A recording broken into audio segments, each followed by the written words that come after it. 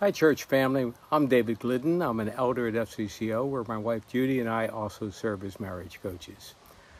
I've been reflecting on some of the countless promises we have from God, and that can be helpful during these times. When I get bogged down with the uncertainty of the pandemic, or I become anxious, it can be helpful to remember passages like Hebrews 13, starting at the end of verse 5 and continuing through verse 8. He has said, I will never leave you nor abandon you. So we can confidently say, the Lord is my helper. I will have no fear. What can man do to me? Remember your leaders, those who spoke to you the word of God.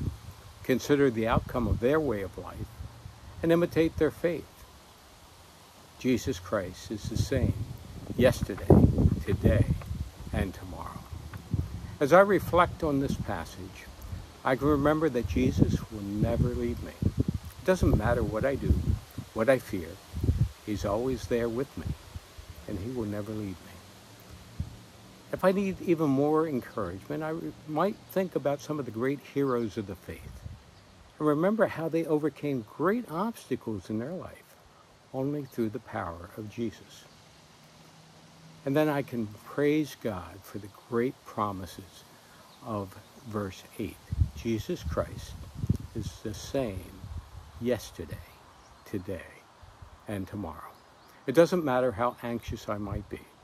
It doesn't matter how big the obstacles seem to be. Jesus will never leave me. He will always be there, available for me as my helper.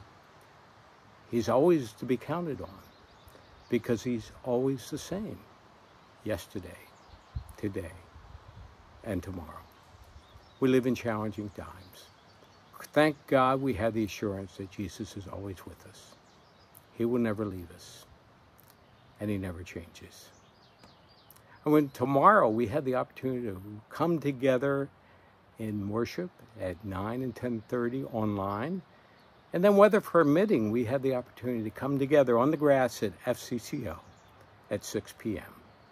I hope that you're able to do that, and I hope you have a blessed day. Thank you.